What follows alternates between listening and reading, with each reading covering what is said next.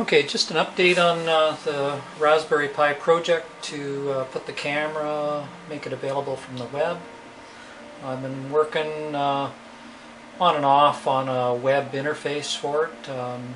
There's a previous video on showing some of the stuff on time-lapse and motion capture. At this point I've just got the still camera version of it, but I've got some plans to add a lot of functionality. It's an ongoing little project.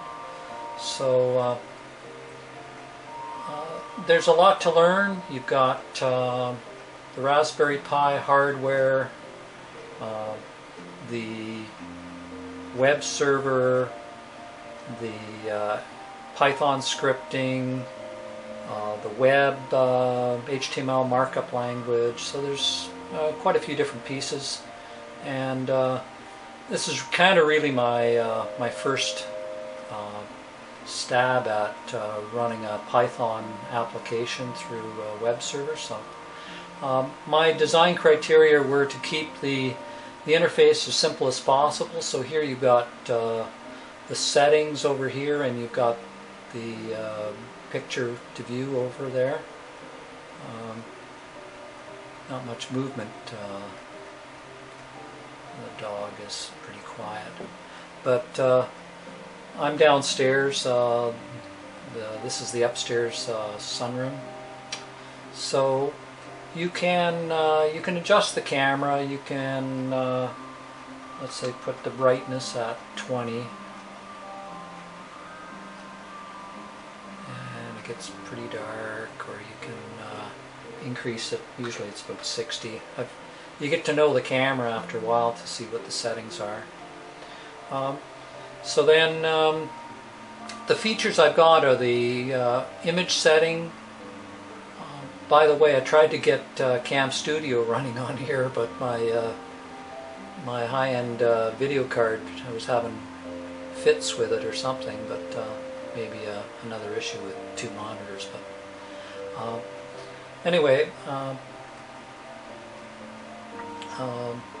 the image settings are here. The time settings are here for the interval between pictures when you're in time delay.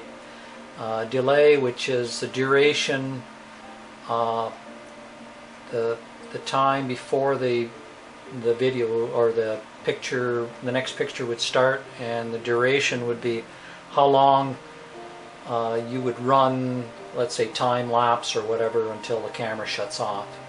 And then these are motion capture thresholds, 10, and sensitivity, which is the number of pixels that have to change. What I have, still in its early stages, is the ability to save profiles to disk or onto the server. And you can specify that you want to save pictures with a date or no date. I haven't implemented that feature. So up here you got all of the Pulldowns for the various options. Some of these I haven't implemented yet. I'm just still integrating them into the as I debug the code, which I have to say Python is a little indent insensitive or sensitive. So you've got to get your indenting rate just right. It doesn't like tabbing, that type of thing. When you're developing, I've found it's easier just to go in increments and then save a good version. Okay, so in the time interval conversions, I've actually made the ability to have a pull down to. The camera wants to see it in milliseconds, but I decided that I would put seconds, minutes, hours, and days, so you can set those settings. I haven't done any field range checking or anything yet. That hasn't been implemented. I'm hoping to get a Cam Studio, so you might get more detail here on the code. But the code it's pure HTML, or it's pure HTML and Python. I decided that I wouldn't use a web development environment. I wanted to keep it. The other criteria was that I wanted to have like one set of code to do everything. Currently, this is about what's it? That's 700 plus lines of code if you take out a lot of the spaces and stuff. So, at any rate, it's interesting debugging some of these little things. Nice little features like here where you can do a horizontal flip or a vertical flip. So it works kind of nice. So then if I take them both off and rerun it, it puts it back. Really not much activity. There's my dog. He's curled up for his afternoon nap. I did try to run, okay, so down here you've got several settings. Time delay, which would just take a picture after so many minutes. Time lapse would take photographs on every 3 or 10 seconds or whatever you want to set the delay, the interval to, and then for a particular period of time. That's where the hours or days may come in. Motion detection. I tried yesterday to try to integrate motion detection. I think I'm going to have to do some major modifications to the motion capture script that Brainflakes developed, but and that I did some mods on it, but it's continually taking pictures, so it doesn't really give you I may have to start it up in a second background task and then try to pick up the intermittent photos as it comes through, like when they get captured, to kind of make some communications. I'm planning on implementing a program scripting language so that you can tell the camera to wait until 8 o'clock and then turn it in on motion capture.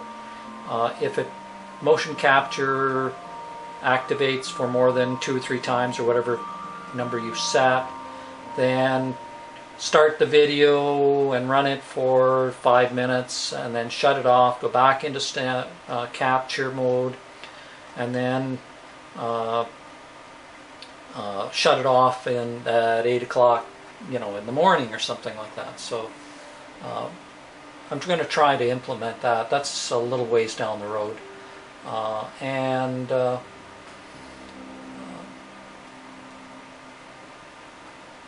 There's my little introduction, so not much. I have put links on here for the Raspberry Pi. Click on there, and here goes to the Raspberry Pi forum. Here we'll go to help. I don't have help right now, but if I just run it in still, it defaults back to still, photo still, and so that's just a quick rundown on what this web application looks like. It's been a fun, I wouldn't say fun, but debugging is quite tricky sometimes, because you could have a bug in the Python side of things, which you can get the line number of your code that's at error, so that's not too bad. But the HTML part of it, if there's a little bug in it, it can be a little bit hard to find. I'm trying to modularize. Right now the code hasn't, there's a few areas where I can put loops in. One little thing you might be interested in is I have been able to put it will run on my iPod Touch or whatever, and so, and I can take pictures with it.